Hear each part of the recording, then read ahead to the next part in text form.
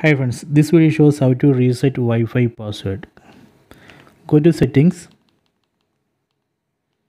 then select network, then select connected Wi-Fi network. Here we need to press menu button on the remote to reset Wi-Fi password. Let me press menu button on the remote.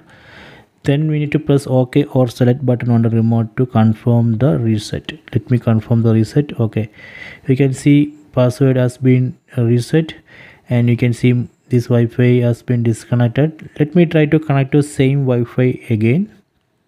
See, now it's asking for the password. So here I have to enter the new password of the Wi-Fi network. So let me enter the new password of the Wi-Fi router here. Okay, I have entered new password. Let me try to connect. Now it's trying to connect with new password, so please wait. Okay, connected. So this way we can reset Wi-Fi password.